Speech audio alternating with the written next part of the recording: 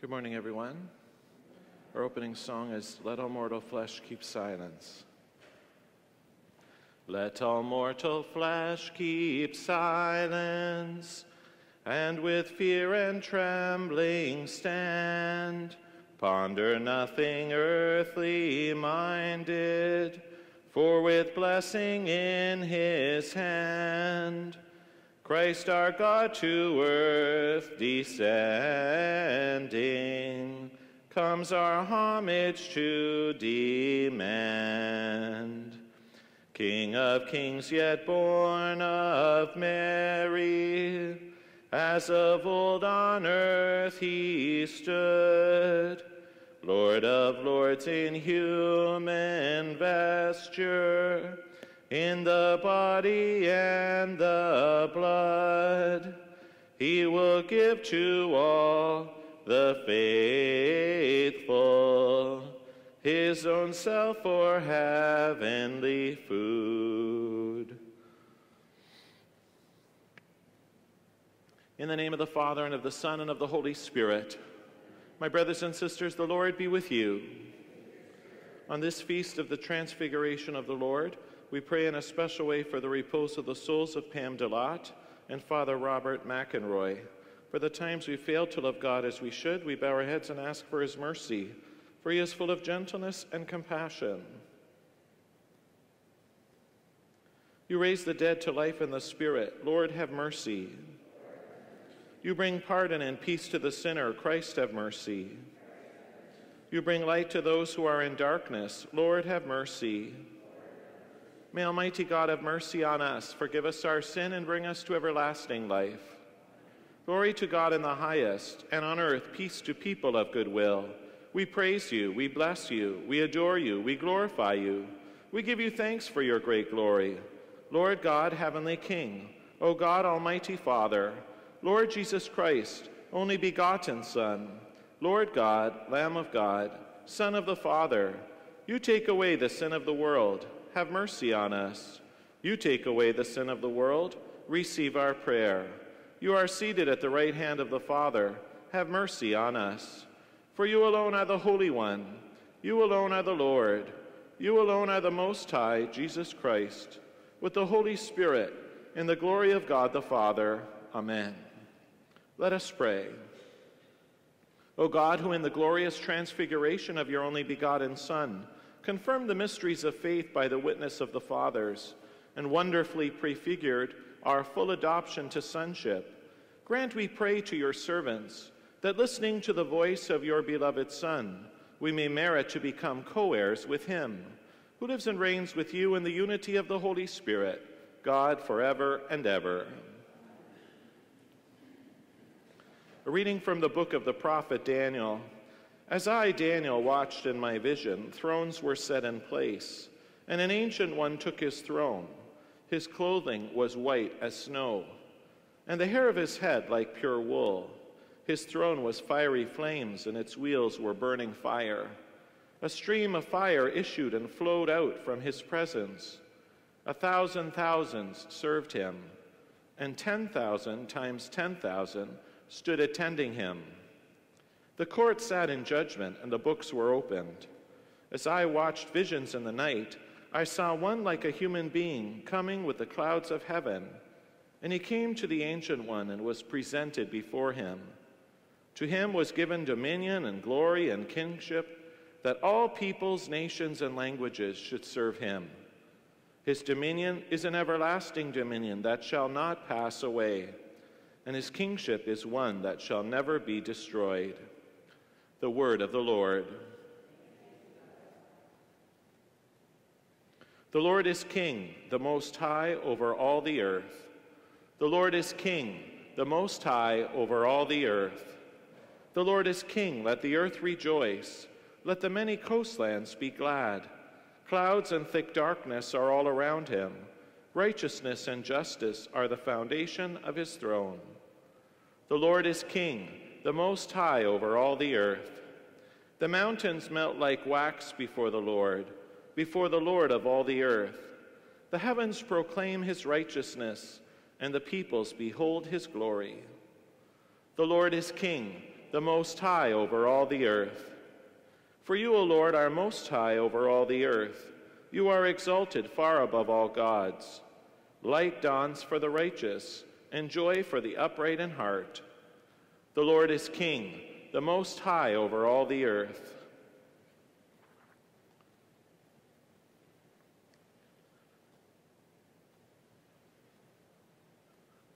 Alleluia, alleluia, alleluia. Alleluia, alleluia, alleluia. This is my beloved Son, in whom is almighty light. Hear him. Alleluia, alleluia, alleluia. My brothers and sisters, the Lord be with you. A reading from the Holy Gospel according to Mark. Jesus took with him Peter and James and John, and led them up a high mountain apart by themselves. And he was transfigured before them, and his clothes became dazzling white, such as no one on earth could bleach them. And there appeared to them Elijah with Moses, who were talking with Jesus. Then Peter said to Jesus, "Rabbi, it is good for us to be here. Let us make 3 tents, one for you, one for Moses, and one for Elijah." Peter did not know what to say, for they were terrified. Then a cloud overshadowed them, and from the cloud there came a voice. "This is my Son, the beloved. Listen to him." Suddenly, when they looked around, they saw no one with them anymore, but only Jesus. As they were coming down the mountain, Jesus ordered them to tell no one what they had seen, until after the Son of Man was risen from the dead. So the disciples kept the matter to themselves, questioning what this rising from the dead could mean. The Gospel of the Lord. Praise to you, Lord Jesus Christ. May the words of the Gospel wipe away our sin. Amen. This feast of the Transfiguration of the Lord reminds us that Jesus was not just human. Sometimes when we read the Scriptures, and we talked about this week at God Talk, our parish Bible study, that we fall in love with this nice guy, Jesus, who heals the sick, who hangs out with sinners, he's a great preacher. And at times it can be easy for us to forget that he is God. And so the Feast of the Transfiguration is an experience where Peter, James, and John realize that Jesus is transfigured, he's changed. His body is glowing, his clothes are white. This idea of that no one could bleach them shows that it's an experience that is different than they've ever experienced. And to appear between Elijah and Moses, all of us know that at the time of the Transfiguration, Moses and Elijah had breathed their last. So it shows that Moses, signifying the law that the Jewish people followed, given to us by Yahweh, God, and Elijah, recognizing all of the prophets that pointed the people to who the Messiah would be, who is Jesus. By Jesus having an opportunity to speak to them in the presence of the 3 apostles, it shows the divinity of the Lord, and that Jesus isn't just human. He absolutely is divine. And if we still need further proof, that beautiful voice of Yahweh speaking to us from the clouds. "This is my beloved Son, listen to him." This is not the first time that the Father spoke. And yet it's again a reminder to the apostles that he's not just a rabbi. Listen to what Jesus is saying. He is God. We need to listen to what Jesus is saying. How many times do we disregard some of the teachings of Jesus because they're difficult? Forgive. Well, I'll forgive everyone, but not this person, because they're a hot mess. They've done this to me.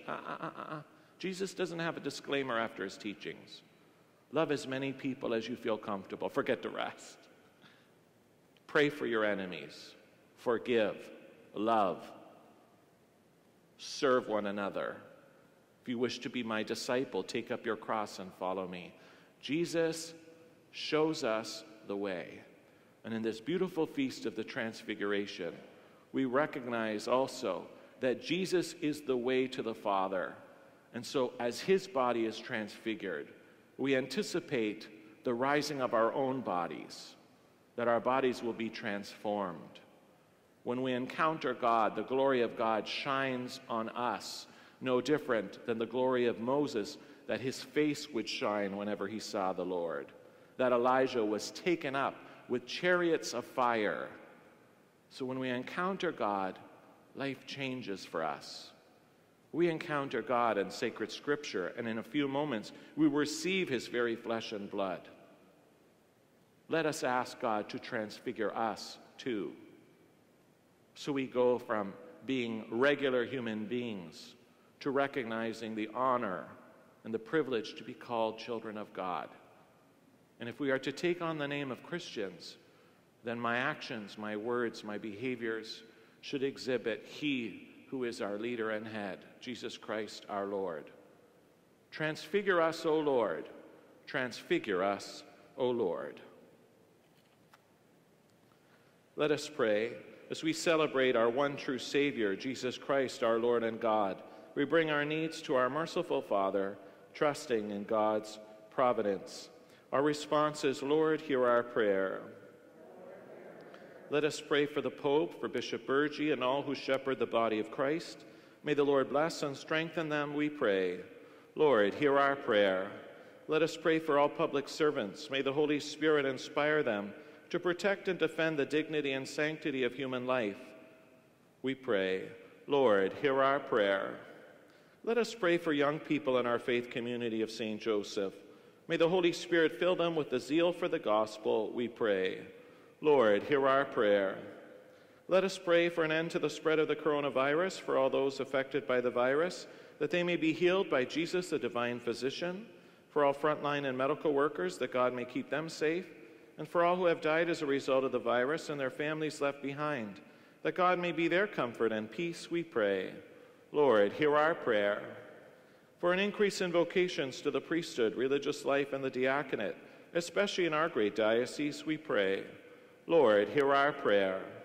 And let us pray for all who have died. We remember especially Pam, Father Robert, the holy souls in purgatory, and all who have died. May they soon find eternal peace in the glory of God's presence, we pray. Lord, hear our prayer. And for all the intentions we verbalize to God from the silence of our hearts.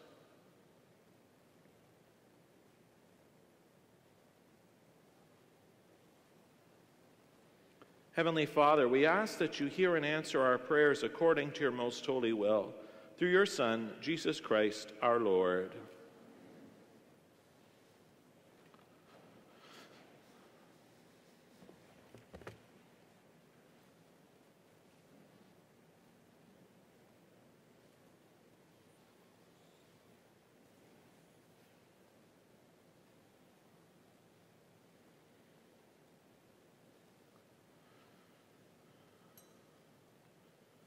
Blessed are you, Lord God of all creation, for through your goodness we have received this bread which we offer you, fruit of the earth and work of human hands.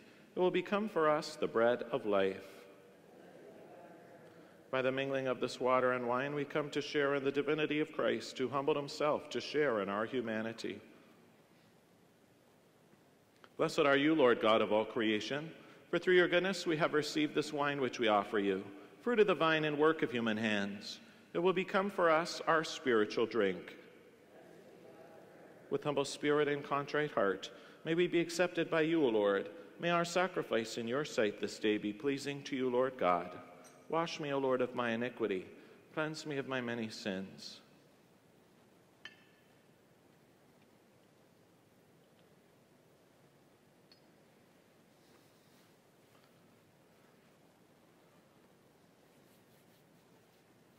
Pray, brothers and sisters, that my sacrifice and yours may be acceptable to God, the Almighty Father.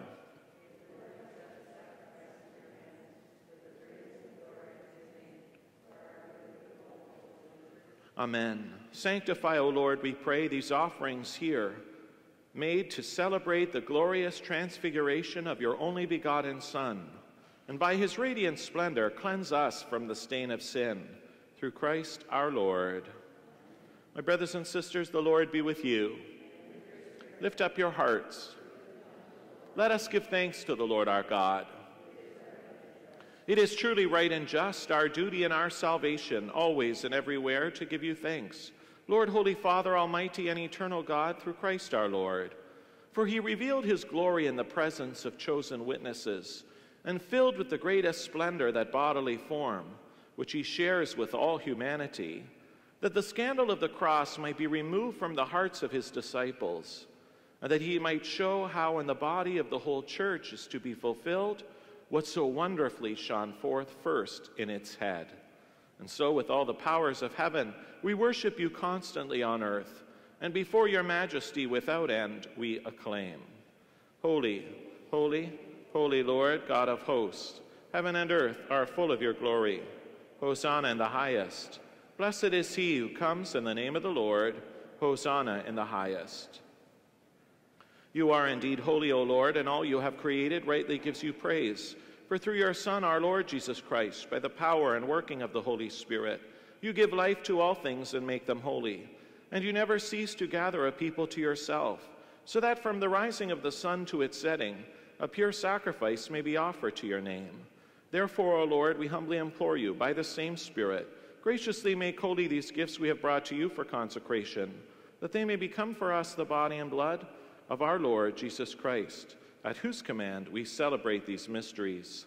For on the night he was betrayed, he himself took bread, and giving you thanks, he said the blessing, broke the bread, and gave it to his disciples, saying, "Take this, all of you, and eat of it, for this is my body, which will be given up for you." My Lord and my God.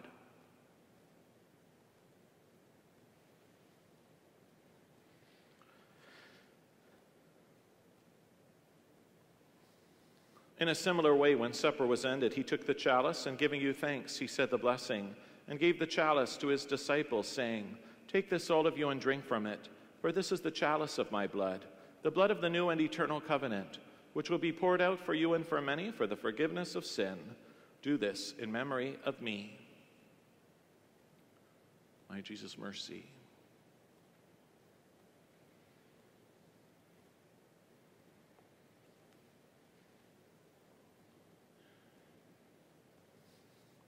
The mystery of faith. We proclaim your death, O Lord, and profess your resurrection until you come again. Therefore, O Lord, as we now celebrate the memorial of the saving passion of your Son, his wondrous resurrection and ascension into heaven, and as we look forward to his second coming, we offer you in thanksgiving this holy and living sacrifice. Look, we pray, upon the oblation of your church, and recognizing the sacrificial victim, by whose death you willed to reconcile us to yourself. Grant that we who are nourished by the body and blood of your Son, and filled with his Holy Spirit, may become one body, one spirit in Christ. May he make of us an eternal offering to you, so that we may obtain an inheritance with your elect, especially with the most blessed Virgin Mary, Mother of God, with Saint Joseph, her husband, with your blessed apostles and glorious martyrs, with Saints Peter, James, and John, with Moses and Elijah, St. Catherine of Alexandria, and all the saints, on whose constant intercession in your presence we rely for unfailing help. May the sacrifice of our reconciliation, we pray, O Lord, advance the peace and salvation of all the world. Be pleased to confirm in faith and charity your pilgrim church on earth, with your servant Francis our Pope and Gerard our Bishop, the order of bishops, all the clergy, the religious, and the entire people you have gained for your own. Listen graciously to the prayers of this family which you have summoned before you.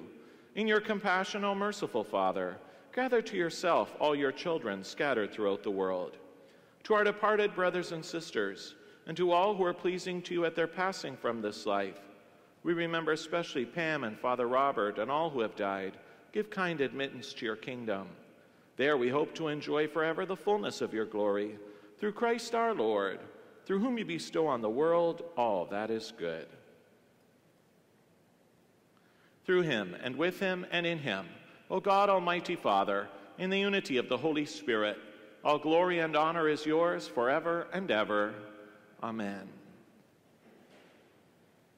At the Savior's command, informed by divine teaching, we dare to say, Our Father, who art in heaven, hallowed be thy name. Thy kingdom come, thy will be done, on earth as it is in heaven. Give us this day our daily bread, and forgive us our trespasses, as we forgive those who trespass against us. Lead us not into temptation, but deliver us from evil. Deliver us, Lord, we pray, from every evil. Graciously grant peace in our days, that by the help of your mercy we may be always free from sin and safe from all distress, as we await the blessed hope and the coming of our Savior, Jesus Christ. Lord Jesus Christ, who said to your apostles, "Peace I leave you, my peace I give you," look not on our sin, but on the faith of your church, and graciously grant her peace and unity in accordance with your will, who live and reign forever and ever. My brothers and sisters, the peace of the Lord be always with you. Turn and offer one another a sign of the Lord's peace.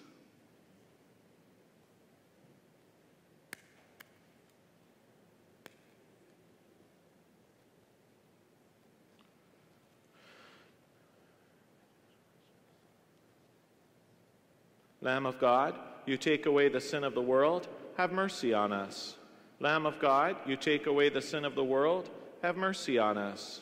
Lamb of God, you take away the sin of the world, grant us your peace. Lord Jesus Christ, Son of the living God, who by the will of the Father and work of the Holy Spirit, through your death gave life to the world, free us by this your most holy body and blood, from all our sins and from all that is evil. Keep us faithful to your commandments, and never let us be parted from you.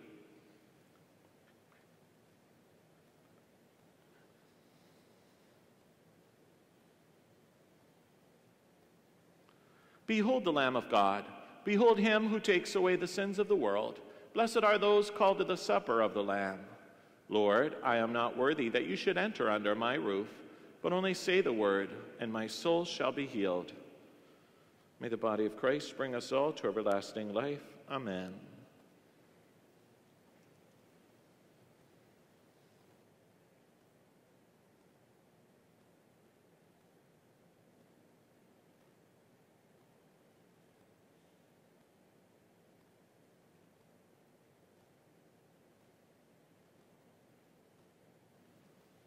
May the blood of Christ bring us all to everlasting life. Amen.